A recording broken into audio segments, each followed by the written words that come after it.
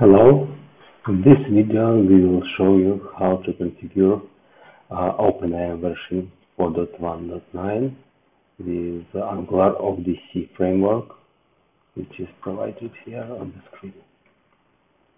So first of all, you should download it from the Git and put the proxy conf JSON.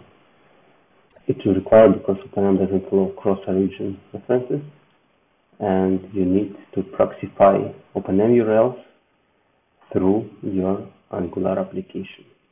Also, in the package JSON, please add following configuration to the start script to help us to start with OpenIAM and using SSL.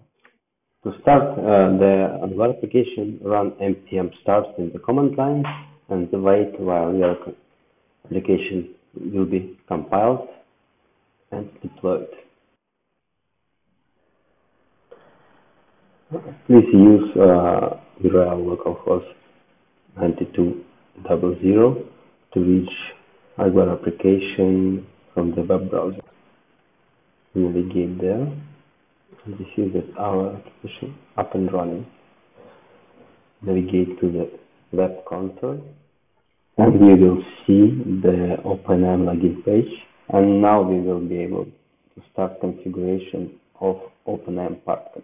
After success login, you will see content provider configuration page. This happens because you are logging first time to the given host name. Please fill this page like shown here in this video. If you need more information about content provider configuration, you can check it in the OpenIAM official documentation website. URL is presented on the screen. Please fill the server URL. For Docker installation, it will be UI 880. For PM, localhost 880. Click Save and wait while content provider will be created. Also, after it will be done, please wait near 5 minutes for cache the changes. After, you will be able to use OpenIAM application. Let's start to configure our OIDC client.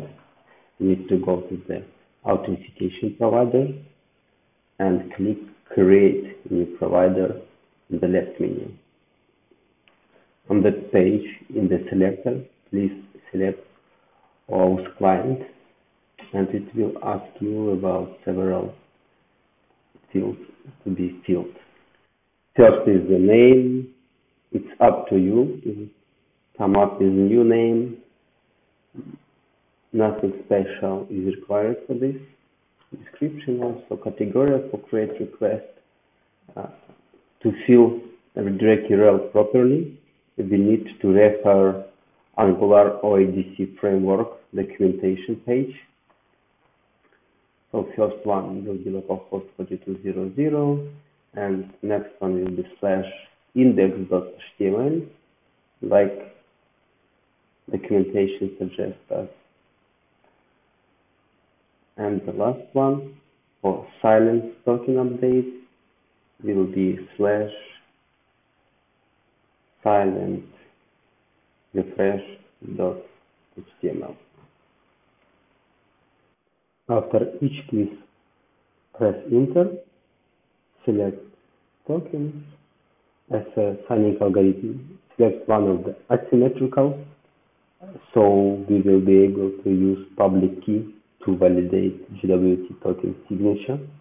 As a authentication grant type, please use implicit type and will send authentication information in the request body. After fill requires scopes. In OpenIAM, there is two types of scopes. One of them is the profile information like name, given name, email address, and another scopes. You also can create your own scopes using a Groovy script. And second type of scopes in OpenIAM are URLs.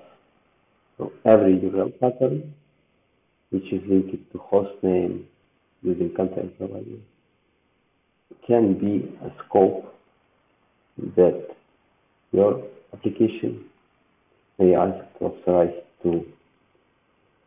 Here is an example of that. Complete filling scopes, for example, like a video, but you are free user always. Set token time, version time, and click save. Optionally, you can protect your application by 2FA. Please refer OpenIAM documentation about OTP configuration. After authentication provider successfully saved, value for client ID and client secret will be automatically generated.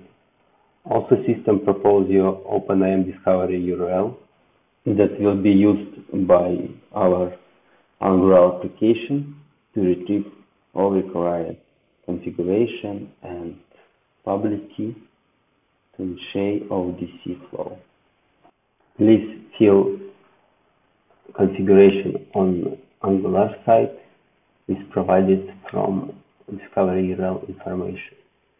We will need initial, client ID, and one more option which allow us to skip validation of URLs in OpenID configuration. It happens because OpenIAM doesn't follow the rules that all URLs in OpenID should start from the issuer name. Let's navigate now to the web browser and try to log in with the implicit flow. We also open debug console to see how it's processing.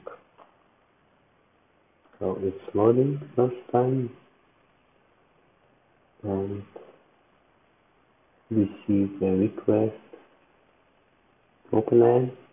The first login system prompts us to accept selected scopes. We click Allow, and now we can see that our Angular application received ID token and access token successfully. Thank you for your attention.